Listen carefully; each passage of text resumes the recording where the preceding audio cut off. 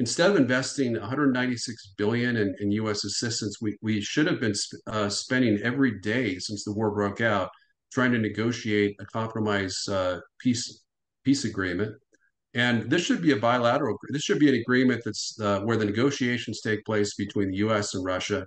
Ukraine does not have to be involved in the negotiations because the Biden administration has made clear they can represent Ukraine's interests very well. We would negotiate the best deal possible with Russia on behalf of Ukraine, and they'd be forced to accept it. You know, I don't think there's anything wrong with saying that. This is a proxy war between NATO and Russia. The very fate of the world hangs in the balance. Yeah. And Zelensky is the primary obstacle. Now, I'm not saying Zelensky's a horrible person.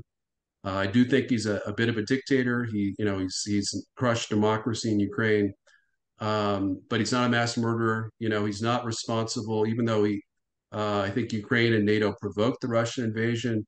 We have to unite in condemning the illegal aggression that Russia did when they invaded Ukraine.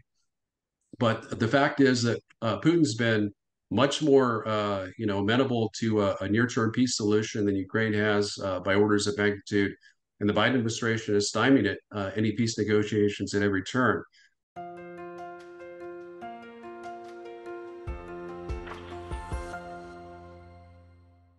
Hello, everybody. This is Pascal from Neutrality Studies, and today I'm talking again with a longtime friend of this show, David Pyne, who is a former U.S. Army Combat and Arms Headquarters staff. He was in charge of armaments cooperation with the former Soviet Union and other regions of the world. He currently serves as the Deputy Director of National Operations for the Task Force on National and Homeland Security. He's also one of the people on Ukraine's notorious and infamous kill list of enemies of Ukraine. And if I get my information straight, it's the same list that also 𝗔𝗯𝘂𝘁𝘂𝘁𝘆 and who then was killed in Russia a year ago. And also 𝗦𝘁𝘂𝘂𝘁𝘆 and 𝗡𝗲𝘂𝘂𝘁𝘆 are on this list. Basically, anyone in the US and worldwide who intellectually doesn't agree with the current course of action finds themselves on that list. And I think you're still on there, right, David?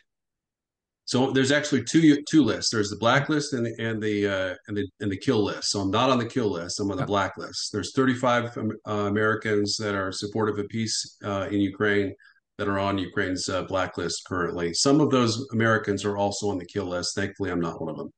Okay. I'm glad at least your security seems to be fine.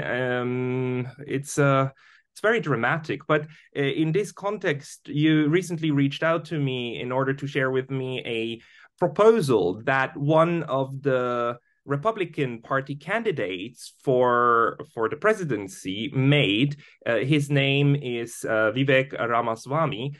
He formulated and published a proposal for how to reach a ceasefire or a peace agreement in Ukraine, and you were working with him on that. Could you maybe tell us something about Ramaswamy first? Because to be honest, I haven't heard of him yet in the race, because in the GOP, it's of course the Donald Trump who crowds out everybody else. So who's Ramaswamy? What are his chances of actually getting the nomination? And then tell us some about the work for this proposal. Yeah, so Vivek Ramaswamy is a 37-year-old former biotech CEO. He's running strongly on an America First conservative platform. That, of course, being a realist platform, a platform that supports peace overall with Russia. He's perhaps a little more, aggressive with China in terms of, posturing to try to deter them from invading Taiwan. Obviously, I think we all want to avoid a war. Reunification deal is certainly possible, though it's hard to see how any U.S. leader could agree to that at this point. Perhaps under duress in the event of a blockade threat. But Vivek Ramaswamy, he's very inspiring. He's a very charismatic speaker. He's risen in the polls. He started out near zero. I think he's about 2.5% right now. He's been around the 3% range for some time.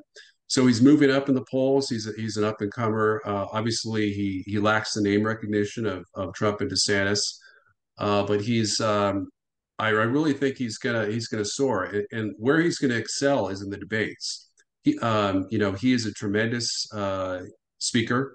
I've campaigned with him just last month in Kentucky, and also visited his headquarters.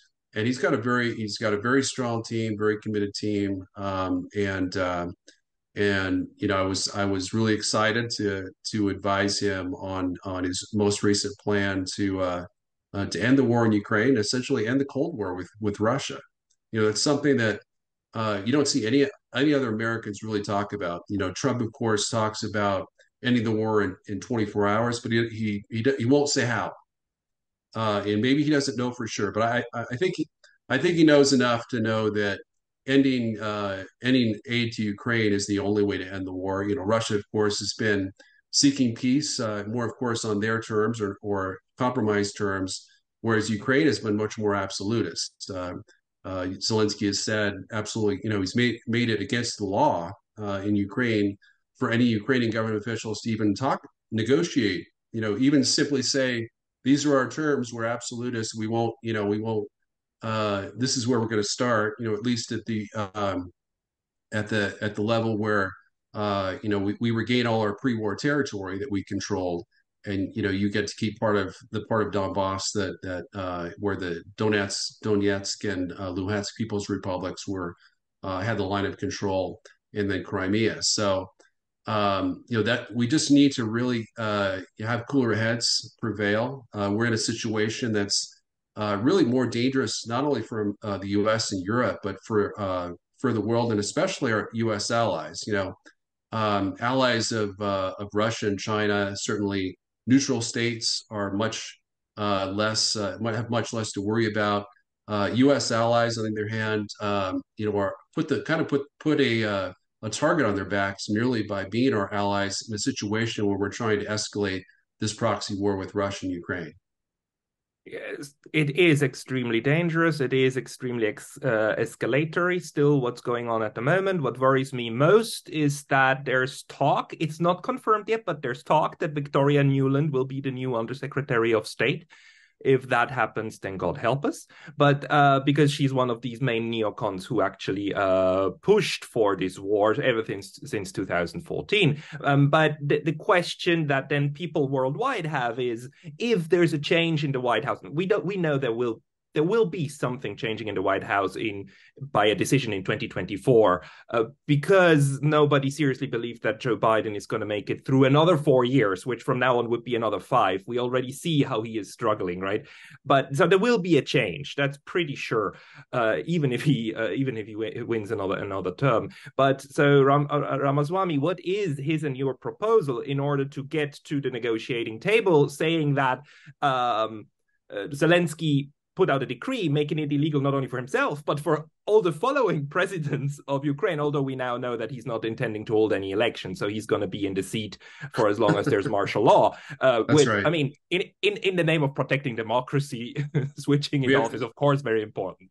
Yep. But let's leave this aside, because we all understand that this is pure rhetoric, like lies, pure good old propaganda. But let's put that aside. In realistic terms, what is a realistic way to force negotiations? So it's really, I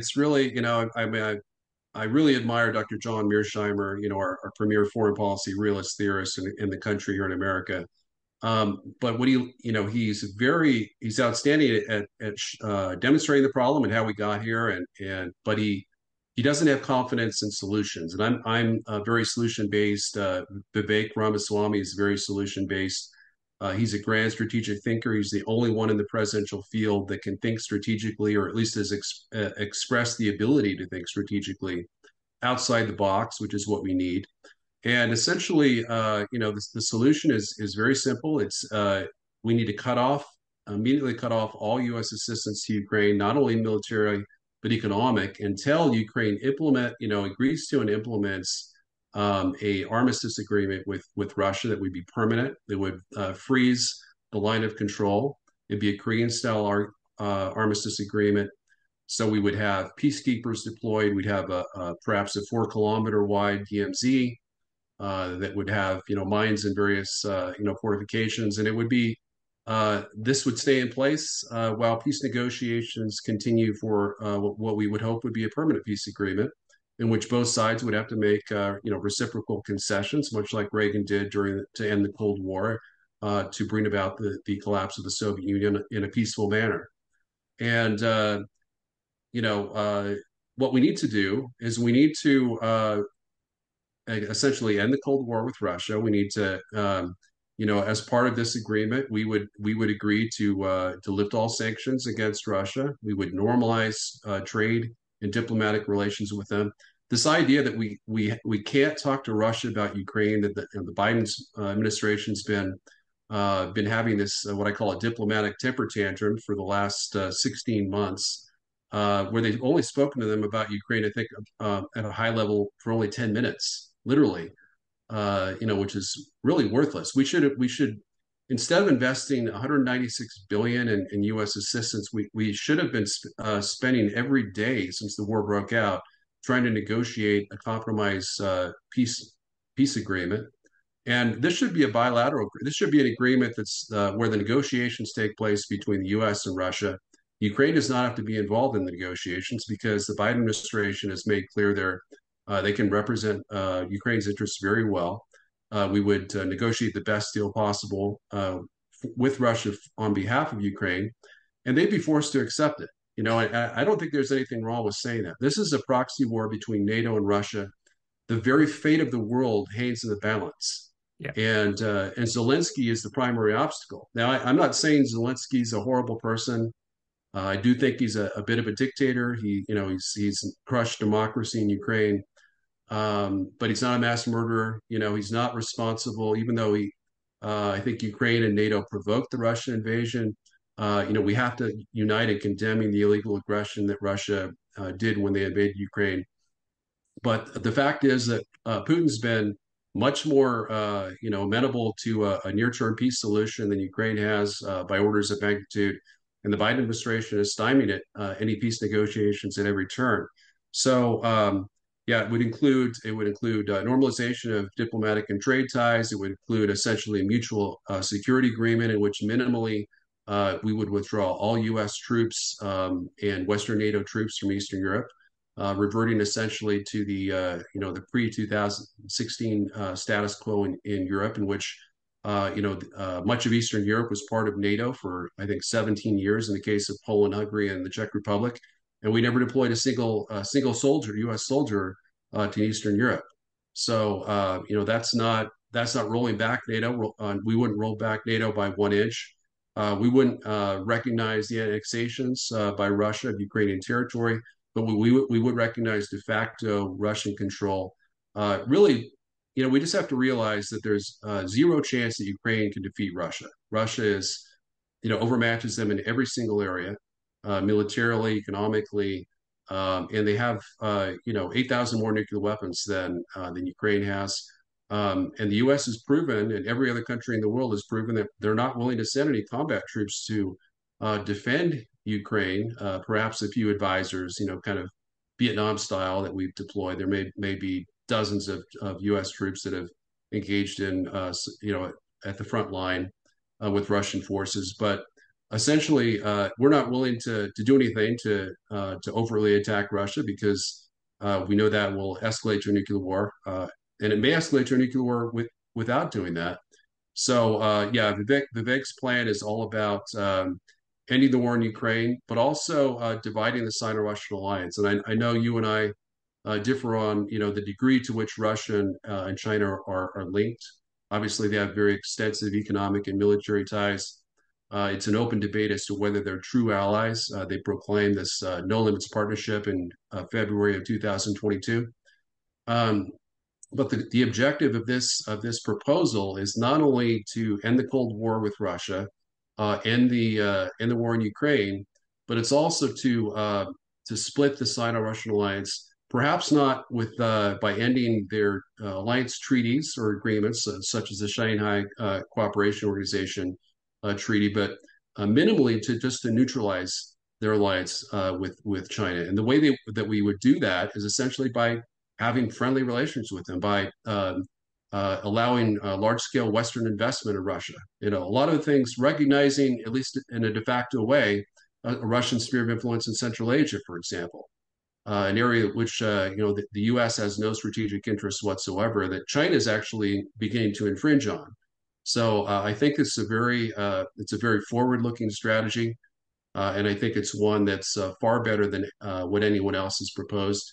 And I think the good news is, when Vivek or whoever the Republican nominee is, it's going to be a pro-peace candidate with Russia, so that one that's absolutely committed to ending the war with Ukraine by cutting off Ukrainian Yeah, assistance until they implement an armistice agreement. yeah.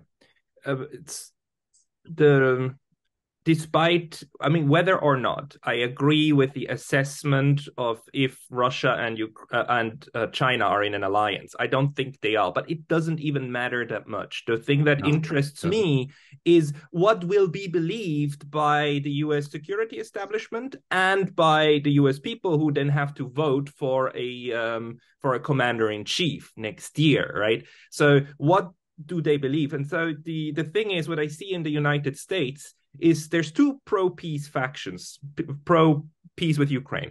The one faction is the pro-peace in general, no war, stop the endless wars of the United States. We should not be messing with the world. We should withdraw our troops and care about ourselves, maybe our hemisphere. We can talk about the Monroe Doctrine in South America, but what Yeah. do we have to do in the Pacific and in Eastern Europe? I mean, seriously, that's one of the peace faction. But then the other peace Right. faction is that we need peace in Ukraine in order to have more capacity to do war with China.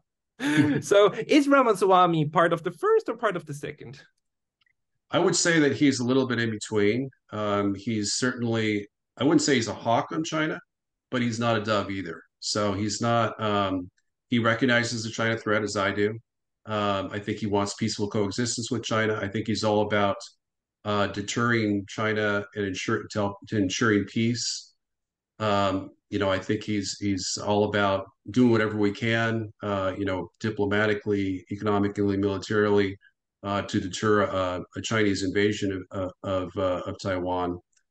But I also think he's realistic. I think that if such an invasion were to occur, I think he would. I think he would really consider what is in the strategic interest of the United States, whether it's worth um, risking the lives of 275 million Americans in our nuclear war with China, to defend a country the size of Moldova, which admittedly does have, strategic interest for the United States in terms of the advanced semiconductor industry and preventing that from falling in Chinese hands. Um, but realistically, do we really want to risk, a full-scale nuclear war with China if it at all can be avoided? And I think that's where spheres of influence come in. This proposal really doesn't, to some extent, it kind of does establish kind of a de facto sphere of influence in Europe, in the sense that it's almost creates what I would say is a little bit of a buffer region, in terms of Eastern Europe and Ukraine being buffer states between the U.S. and Western NATO militaries and Russian troops. Russian troops, of course, would have to withdraw from Belarus. They have to withdraw their nuclear weapons from Belarus as well under this agreement, in order for us to do the same in withdrawing our troops from Eastern Europe. But I think that's really more where we need to go, and where his strategy, I think, aims to achieve as well. Yeah, and if funnily enough, I do interpret the deployment of U.S. tactical nuclear weapons to Belarus as actually another proposal of Russia to actually negotiate, because this is something that they can withdraw from Belarus without strategically or tactically infringing upon their own interests. These weapons in Belarus make no sense, especially because they are still under Russian control. There's nothing that you can bomb through nuclear weapons from Belarus that you can't do from Russia.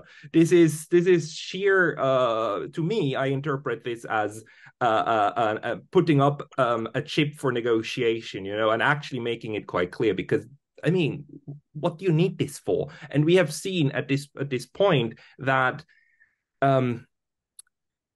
you can fight a conventional war, again, nation against nation without it going nuclear, although this is a very, very risky gamble. And the Russians at the moment are publishing pieces, of advisors of Putin that say we need to make the West afraid again of our weapons. The problem is that they're not afraid of us using nuclear weapons. They believe we will never do it. Therefore, they do whatever they want, escalating conventionally, however they want.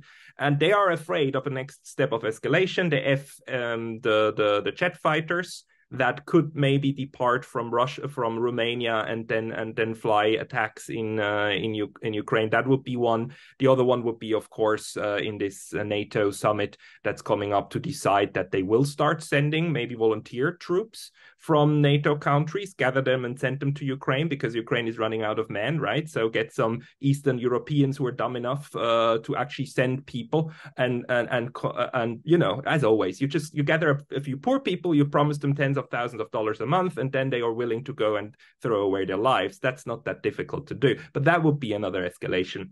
Now, the question is, who in the United States would be willing to actually start seriously negotiating this downward, because the spiral is still going up, and as long as the neocons are in power, I do believe they will continue. Do you think that somebody like Ramaswamy would be able to kick them out? Like, let's say Victoria Nuland becomes the new Undersecretary of State, Ramaswamy becomes president. Could he kick her out?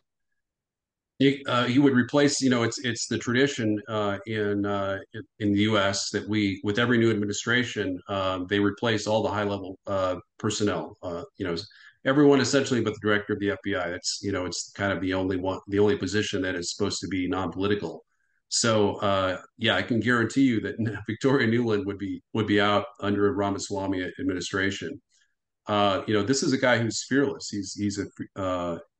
He really has nothing to lose. He's fearless. He's committed to putting America first, to being realist on foreign policy, to having peace with Russia, ending the war in Ukraine, rebuilding Ukraine, through peaceful means, economic means, saving Ukrainian lives, saving some Russian lives in the process as well, and perhaps the lives of millions of Americans and Europeans that would die in a direct conflict with the Russian Federation.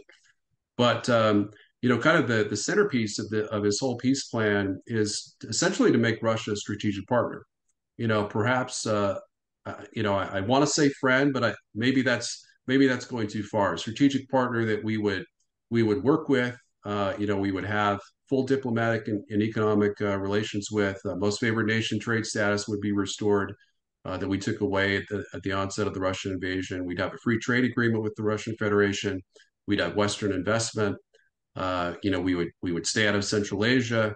We would keep our troops out of Eastern Europe, and we would essentially accept Russia. This is essentially what Russia has always wanted since the fall of the Soviet Union. They've wanted to be almost part of the West. Essentially, they've wanted a place, a place at the table. They've wanted to go beyond the joint Russia-NATO Council and actually be accepted as an equal player, a great power, obviously, within the economic and security infrastructure of Europe. And that's been the solution all along. If we had invited Russia into NATO in the 1990s, it would have become a much less hostile, conflict-centered institution. And it could have helped establish world peace in Europe and Western Asia. So that's kind of, I think, the direction that Vivek would like to take us to. The thing that most people don't understand is that Russia was cooperating in the 1990s very closely, especially under Boris Yeltsin. Russia was part of NATO's Partnership for Peace program, which is kind of this open for like whatever you want it to be cooperation that actually became a springboard for like a lot of states to join NATO, including Finland and Sweden. And Russia was part of that. Russia participated 1996. They were asking 3 times, can we join NATO? And 3 times the answer was like, no. I mean, we don't want to go that far. We still want to be able to point our missiles toward Moscow, right? We don't want to change the direction, even though we're saying they're to Tehran, but we all know it's going to Moscow. And so the thing is, the only problem I have with that logic that you were presenting is that why would Russia believe it? Russia tried for 25 years to actually integrate into this institution, was kept out, and now took the decision or learned, just like China, actually, they understood this is not going to happen. They will never make us part of it. And if that's not going to happen, if we cannot have a cooperative security relationship, the only thing that's left is a balancing one, which means we need to be the counterpart to them. And I see them as executing that at the moment. Okay, strategic balance, fine, if we can have an agreement. So why would Russia believe it, even if a new president was saying, hey, we want cooperative relationship? Because we have seen that script before. We have seen it before, the promise not an inch to the east, right? So the Russians can like legitimately point to a lot of very, very broken promises. So why would they believe a new promise? Because we have to prove it by our actions. A Ramaswamy administration would implement a deal similar to what Russia offered. Really the mutual security agreement that they've been trying, that Putin has been offering since 2007, and last offered of course, in December of 2021, before it was rejected in January of last year by the Biden administration. And that is essentially part of what I spelled out, and that is, a joint withdrawal from Eastern Europe of Western and Russian military forces. That would include Belarus, of course, and any areas of Ukraine outside of a peace agreement. Some nuclear kind of pullbacks, essentially. Russian nuclear pullback from Belarus. We would pledge, obviously, to not having nuclear conventional forces in Eastern Europe.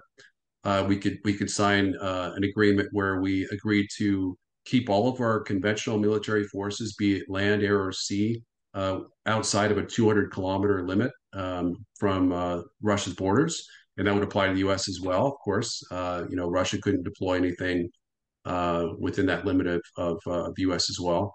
So there's all kinds of then of course there's perhaps arms control deals that we can renew. I know Vivek talks about that in this proposal as well. So there's a lot of different mutual reassurance agreements that we can do with Russia, many of which we haven't done before. But I think that simply by having an initiative to them proactively to get these agreements signed, I think they would very quickly, under a new president, a new president that's very different, almost the polar opposite from Joe Biden, who seems to want war with Russia and China simultaneously. I think it would really reassure them, and it's going to take actions, obviously, to prove that we'll keep our agreements. Obviously, Russia has been terrible in keeping their arms control agreements with us, and we've been terrible at keeping almost all of our other agreements with them. We've kept all our arms control agreements essentially very strictly, but then, as you mentioned, we violated everything else in terms of expanding NATO eastward and refusing to have a guarantee that Ukraine would never join NATO, which would have entirely, I believe, I think Vivek probably believes as well, would have entirely averted the Russian invasion of Ukraine in the first place. One problem that we have is that the neocons who are driving this in the US don't only sit in the executive or in the administration. We have them in Congress too, right? So we've recently seen Lindsey Graham introduce a bill that would basically automatically oblige the White House to trigger Article 5 if any kind of nuclear incident happened in Ukraine made by Russia. Can you talk about this? I mean, this is another escalation. So would these people, the ones in Congress, which still do hold like a lot of power over what's happening in the executive, could they be the spoilers? Would they be the spoilers, or do you think they would let it go? Well, I mean, there's certainly the possibility of that. If we were to, for example, Obama signed agreements, an agreement with Iran, that he didn't call it a treaty, and so didn't have to be approved as such by the Senate. But there certainly could be pushback if we called any of this like a peace treaty with Russia, a peace treaty, which we may not have to really, because it wouldn't essentially be a peace treaty, at least with regards to Ukraine, and plus the fact that we're not a direct participant in the war. But that's certainly a risk. I mean, Lindsey Graham, I mean, he's always a warmonger. He doesn't want nuclear war. At least he says he doesn't want nuclear war with Russia, but a lot of the actions he's proposed would essentially create that. Obviously, if I believe that if Russia were to use Ukraine and use a nuclear weapon against Ukraine, they would do so as a nuclear demonstration attack. They wouldn't. It would be essentially an airburst over a large city, perhaps Kyiv, but it would be a low yield weapon that would have kill almost no one with direct blast effects, maybe no one at all. Perhaps used against a Ukrainian brigade to blow a hole in their lines, something of that nature. That would not rise to the level. I mean, Ukraine, we have no security agreements with Ukraine. There's nothing that in any way obligates us to provide any security at all to Ukraine. And so I can essentially guarantee that even Joe Biden wouldn't use nuclear weapons in response to that. And I think the chances of him responding with a direct military attack against Russia in response to a very limited and calculated, nuclear demonstration attack against Ukraine would be quite minimal.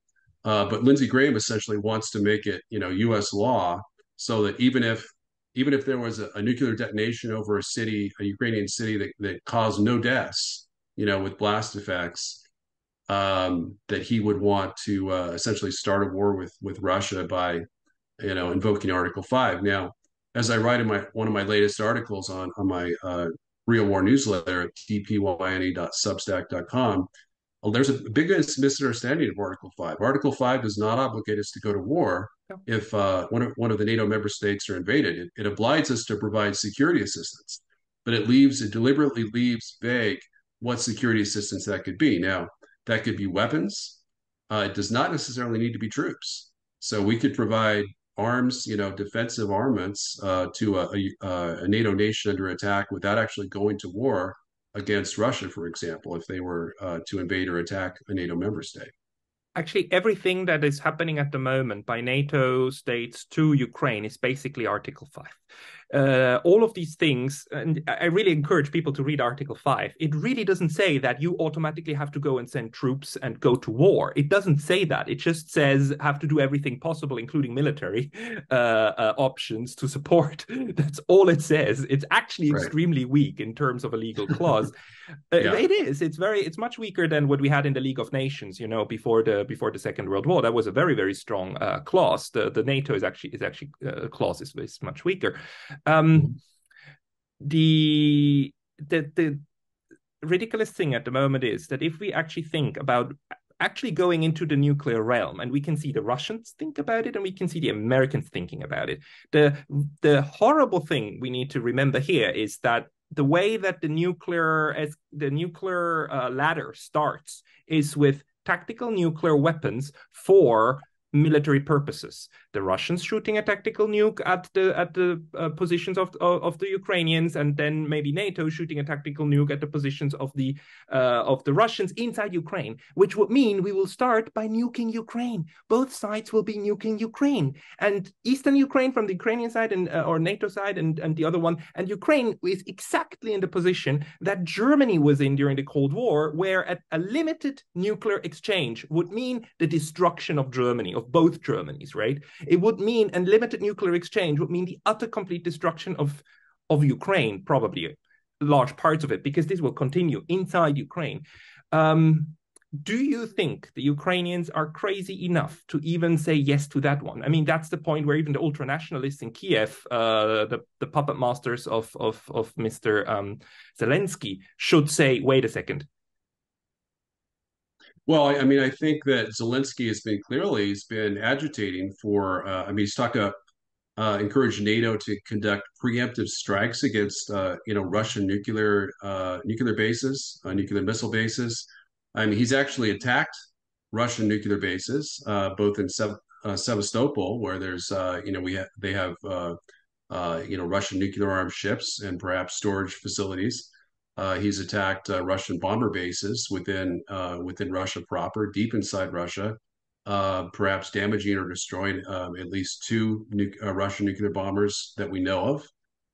That and the power plant likely didn't have nuclear weapons at the time that they were destroyed or severely damaged, but That's a very Yeah.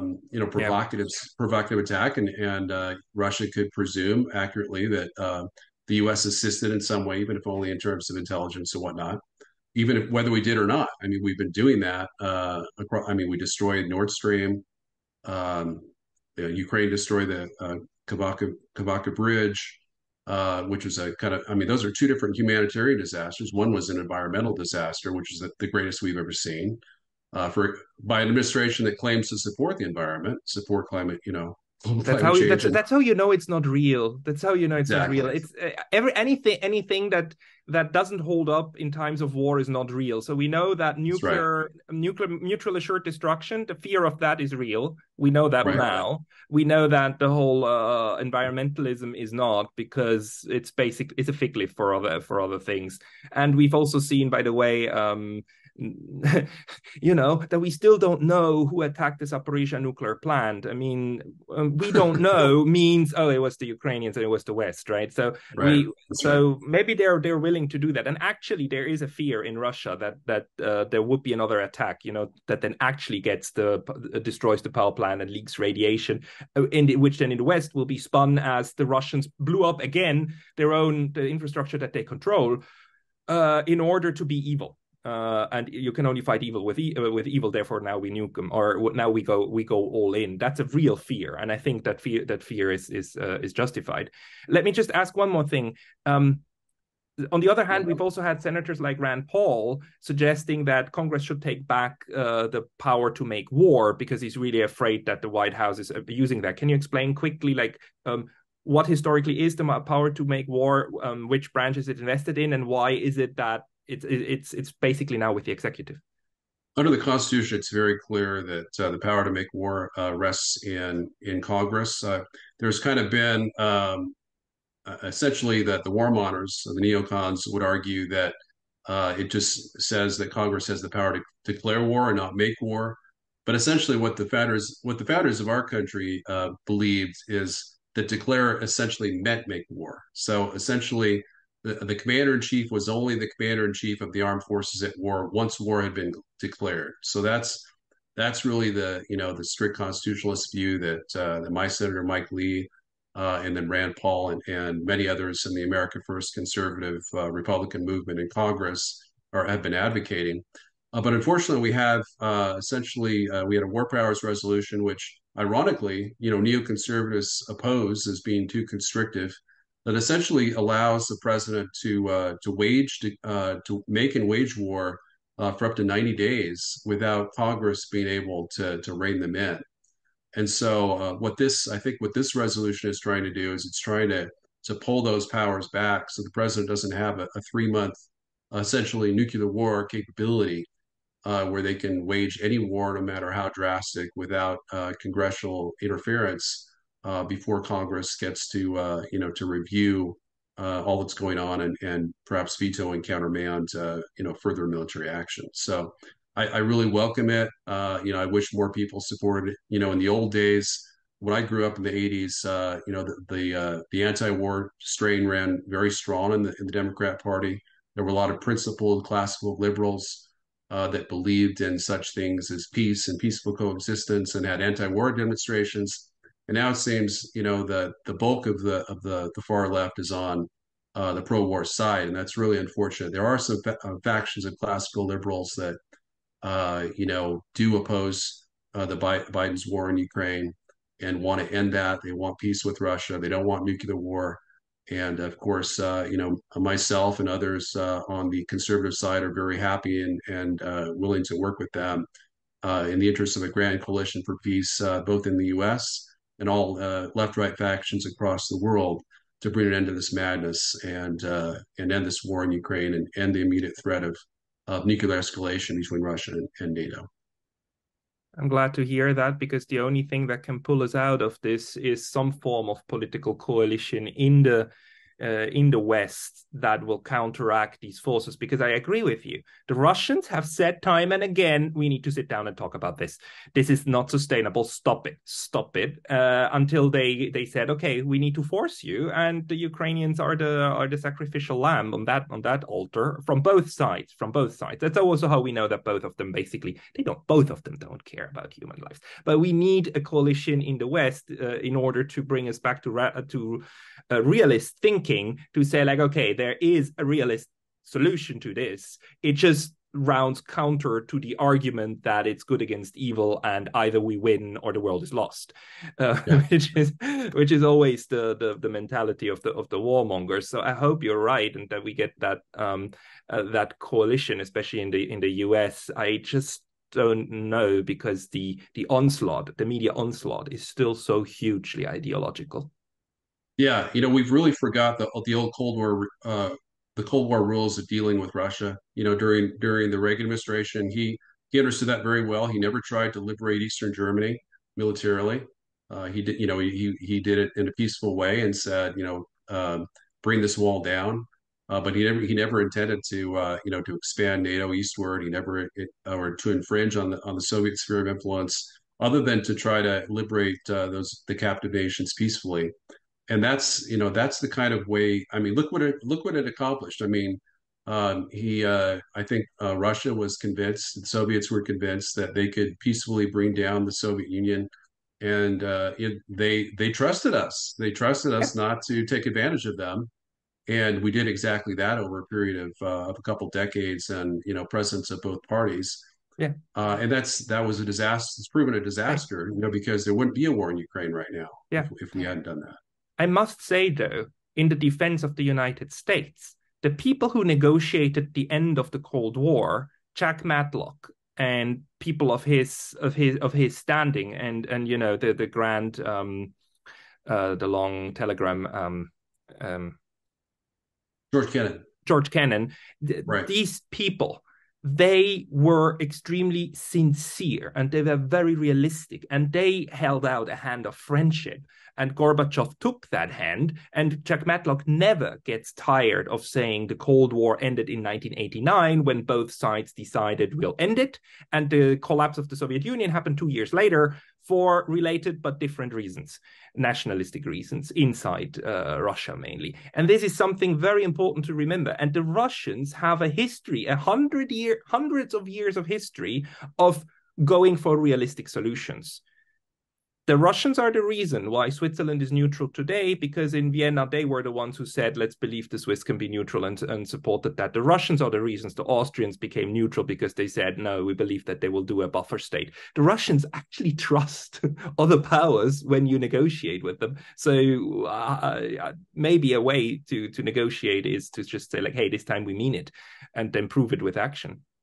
Well, I think you've been a real champion of that with your neutrality organization, in terms of, kind of trumpeting the idea that, buffer states, really aren't, we're not talking about a colony. We're not talking about like a satellite. We're talking about a truly neutral state, a buffer between the two sides. And that applies very well geographically with regards to Russia and NATO. It's much more difficult with regards to China.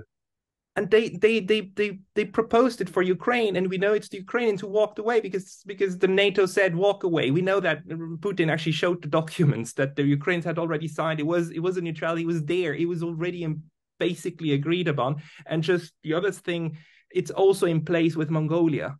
Russia and China are both quite happy to have a neutral Mongolia between them, because, historically, we know that the current flirty flirt between the two is not going to last forever. It's going to go down again. That's absolutely clear. It's going to take 20, 30 years, but both of these states are smart enough, because they understand that, history didn't start yesterday. It started earlier, and there are some cyclical movements, and they're very happy with buffer states. The only one at the moment who's really unhappy with buffer states and who tries to undermine them constantly and persistently is the Transatlantic Alliance. They hate these buffer states, and we would have another buffer state if it wasn't for them. Actually, Ukraine would never have gone to this place, would have remained a buffer state in 2014 had it not been for this Maidan business. So my question is, how do we sell the idea of buffer states to the neocons or to the transatlanticists? I mean, I think they're almost a lost cause. The Atlanticists and the Neocons, the only way that they're going to change, I fear, is from some kind of disaster. I mean, if there was a Russian nuclear use in Ukraine that was over a city but didn't cause a lot of casualties, I think that would be a wake up call to them, and that would be an awful thing.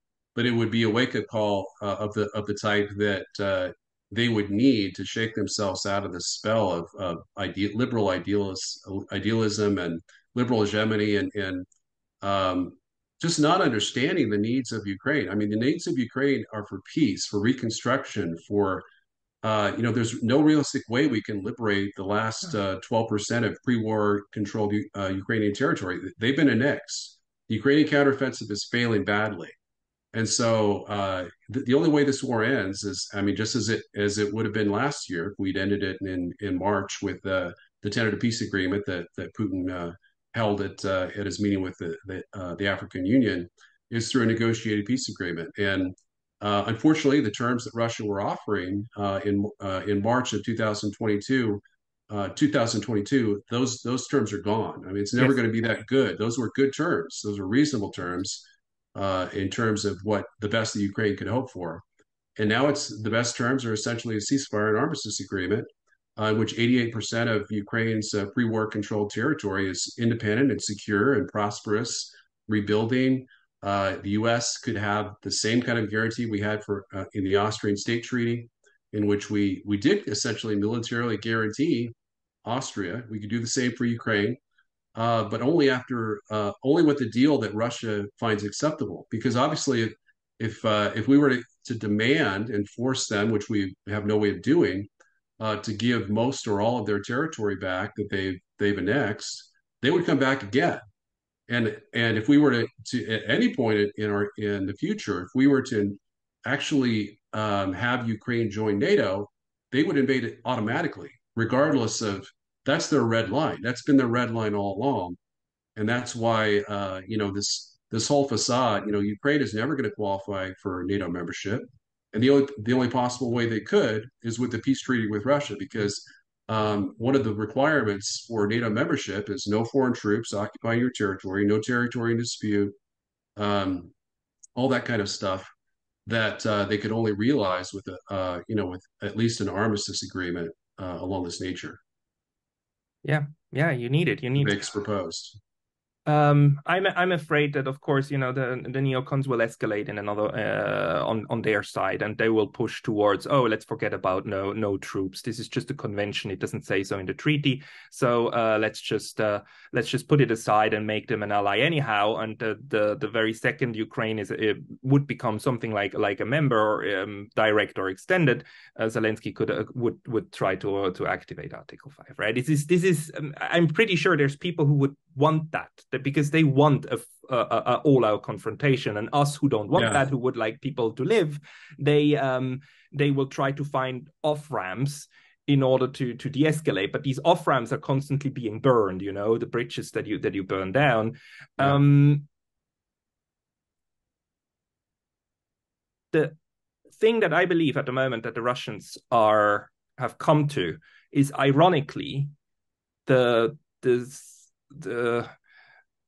solution or the insight that George Kennan has come to when it comes to the Soviet Union, when he wrote the long telegram and said these people are only susceptible to the logic of force. I do believe that the Russians by now have come to the same conclusion when it comes to the Americans, and therefore, the only thing that could get them away from that would be actual actions following promises. So they would not need to go hand in hand. Yeah, I mean, further to your point about the neoconservatives, obviously the neocons are not really in control. It's really the neoliberals, essentially, the Atlanticists that lead the Biden administration. The neocons are their loyal cheerleaders on the Republican side, and of course, Victoria Nuland is a neocon. But I spoke to a fellow Russia expert last night, and I was amazed at what he said. He basically said, I told him, wouldn't it be better to avoid a potential nuclear war, even a limited nuclear war with Russia, by establishing a Korean-style armistice agreement, just freezing the line of control? And he said no, because that would be giving in to Russian blackmail, and I replied, even if we save 275 million American lives, you still wouldn't want it. And he's like, no, I'd rather die, essentially die with honor. Harry Carey. I mean, he didn't say Harry Carey, but that's essentially what he was saying. Is he would rather have the U.S. commit national suicide than have a peace deal that ceded any Ukrainian territory to Russia. And it's this we talked about this in our last interview regarding the missed chances for peace in World War II. We're led by absolutist leaders. It's the absolutist mentality that refuses a peaceful compromise, even with an evil dictator. Putin's an evil dictator, sure he is, but I mean, he's not a genocidal maniac like Hitler or Stalin. But he's a brutal dictator. But he's a dictator that actually is sincere about wanting peace. He viewed the Russian invasion of Ukraine as a defensive preventive war. Now, do we accept that as through Western eyes? No, we don't accept that. We don't have to accept that. We just have to be realistic in terms of what we can. They say politics is the art of the possible. It's the same with foreign policy. Diplomatically, we have to be realistic about what we can achieve. And if we continue to be absolutists, we're going to get ourselves into a third world war, and it's going to end very badly for the entire world. Yes, to that. And let's leave it at this, because there's really nothing more to say at this point, but that we have to hope that the warmongering will calm down. Thank you very much for alerting me to Ramaswamy, and also to the things that are going on that are not as famous as Mr. Trump. David Pyne, I hope to talk to you soon again. Thank you, Pascal. It's a pleasure.